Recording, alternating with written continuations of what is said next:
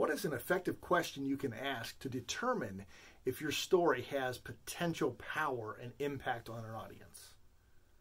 Well, the answer to that question will be found in your next Daily Dose of Public Speaking Wisdom.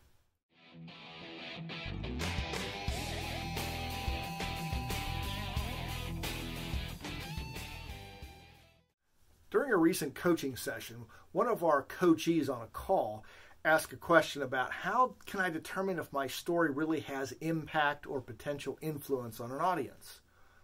One of my fellow coaches, Michael, put it very well. He said, when thinking about your stories, ask this question. How did I change? What did I learn? What was the lesson I got out of this particular circumstance or story? If the lesson learned or the change that you experience has had a positive impact on you, maybe even a life-changing impact, you've got a potential story. If it was one of those, no big deal moments, you don't have a story. It's a simple question with powerful implications. As you're thinking about your stories or experiences that you've had, ask yourself this question. What was the lesson that I learned? The follow-up question is, how did I change? The third question is simply this. Is that impactful enough and influential enough that people will also be positively affected by it?